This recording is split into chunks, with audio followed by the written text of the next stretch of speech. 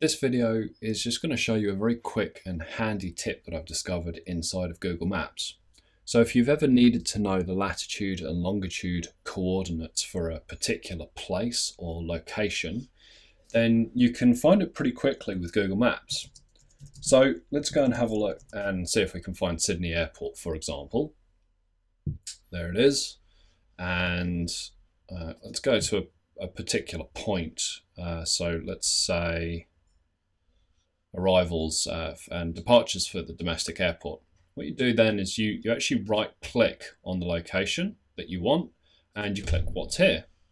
And that brings up a little pop-up and the latitude and longitude are just there. So you can now right click, copy that and go use it wherever you need to.